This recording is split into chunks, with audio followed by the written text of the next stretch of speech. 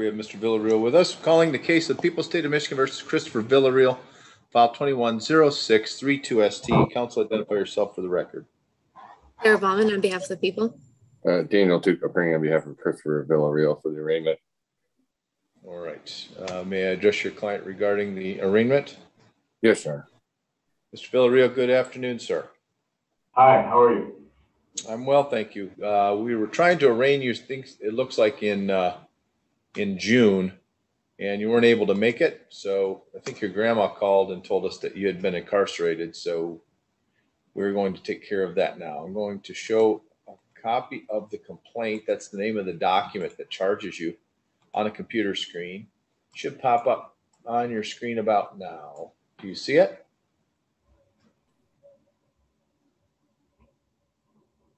Did we lose him?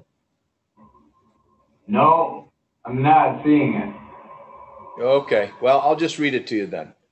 The allegation is that that you were driving without insurance. The legal name for insurance is called security. So when I say security, I want you to think insurance. So the prosecutor's office has alleged that on April the 7th of this year, you were driving on M20 in the city and county of Midland, a Buick motor vehicle with which respect security insurance is required, and you didn't have it. If you're convicted of that crime, it's a misdemeanor punishable by not more than 1 year in jail, and a fine that has to start at $200 can go as high as $500 plus court costs. Do you understand the charge and the maximum penalty that I've just read? Yes, I do. All right, Mr. Duke, were you able to talk with the prosecutor to see if there was an offer for your client to consider this time? I did not, Your Honor. I did speak to Christopher, though. But if there is an offer, he would certainly consider pleading guilty. Okay. Is there an offer, Ms. Bauman? There is no offer in the file. There is one or is not? No, there's not. Okay. Mr. Duke, how do you advise your client to plead? I believe, based on the circumstances, Christopher wanted to plead guilty and get this taken care of while he's incarcerated. Okay. Mr. Villarreal, is that true? Yes, sir. Okay. Could you raise your right hand where I can see it, please? Do you solemnly swear or affirm testimony you're about to give is the truth, whole truth, nothing but the truth, so help you God? Yes, Your Honor. You can put your hand down now. Has anyone promised you anything or threatened you in any way to get you to plead to this when you really do not want to? No, they haven't. Are you under the influence of any medicine, drugs, or alcohol that's confusing you at this time? No, Your Honor. If you enter this plea, you'll be waiving the right to remain silent, not of your silence used against you, the right to be presumed innocent until proven guilty beyond reasonable doubt, the right to a jury trial, or if you, your lawyer, and a prosecutor agree, a bench trial, the right to hire your own attorney or represent yourself, the right to confront your accusers, to call witnesses, and testify. Do you understand each of these rights? Yes, I do. Do you waive these rights to enter this plea? Yes, I do. How do you plead to operating without security insurance? Guilty, not guilty, or stand mute? Guilty. Is it true on April 7th that you were driving a Buick on M20 in the city and county of Midland? Yes, it is. Whose car was that? That's my girlfriend's car. Okay. Did it have insurance on it? Yes, it did. But it did that day?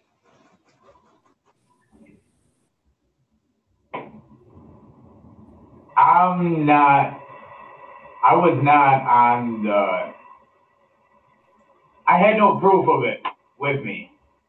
Okay. So there was nothing in the car to show that you had insurance on that day? Exactly. Well, we have no proof of insurance.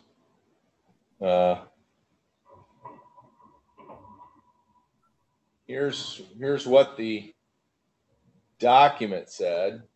It said, traffic stop was indicated for a loud, defective muffler, several lane violations, as Villarreal observed driving over the fog line several times. He was contacted and advised he was driving his girlfriend's vehicle and that it did not have insurance. That's what the police are saying you said that day. What's going on? Well, I didn't have any appointments until 5, and I was just going to. So, I'm sorry, there was somebody came into Mr. Duke's area where he was at. So, if you told the police officer that didn't have insurance that day, could that have been true? Yes. Okay. Have I then complied with the court rule and had an adequate factual basis, Ms. Bauman? Yes, Your Honor. Do you agree, Mr. Duke? Yes, Your Honor. I'm sorry.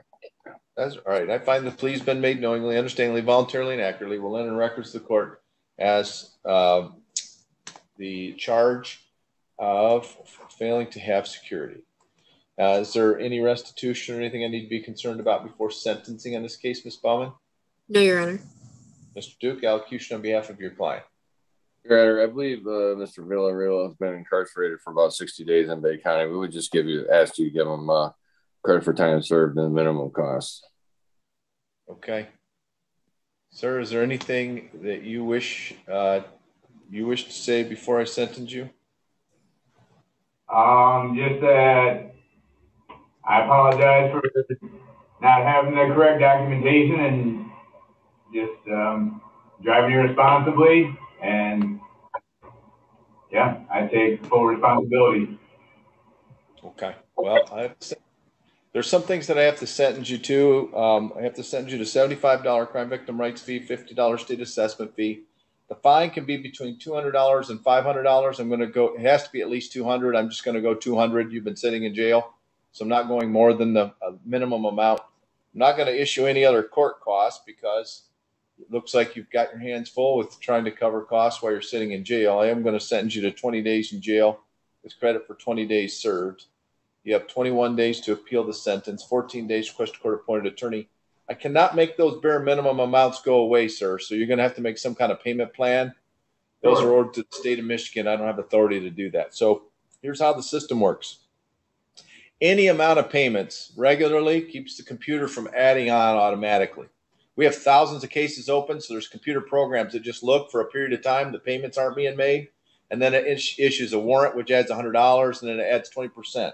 So as long as you're regularly making small payments, and that's not just here, that's every county in the state of Michigan. So as long as you're making some regular, even small payments, then you will not have the computer adding additional costs to your charges. I understand. Okay. All right. Let's get that taken care of. We'll be adjourned on your case at this time. You need to thank your grandma because otherwise we wouldn't have known you were in jail. Yes, I will. You had a question? One thing. Yes. When would I be responsible to start making payment? Well, do you know when you're going to get out? I can tell them to wait till you get out. Do you have any idea how long you're going to be there? I have an out date here scheduled for August 15th, but then I'm to be transferred to a rehabilitation facility. And how long do you think you'll be there?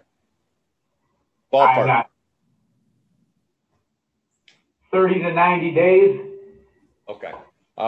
So Tracy, will we put on here that check in with Mr. Villarreal if he's not made payments by the end of January, then start that process. We'll give you to the end of the year, to the end of January. That should get you through the next bit. But the best, and it's not just here though. Bay County's the same way. So you're going to want to figure out a way to make some kind of small payment. As long as you're consistent and you're making payments, that keeps it from happening. Most definitely. Thank you. All right. Thank you. We'll be adjourned. Thank you. Thank you. Thank you. Trina, do we have? Your Honor, do you have a moment really quick? I do. Step in chambers. Thank you.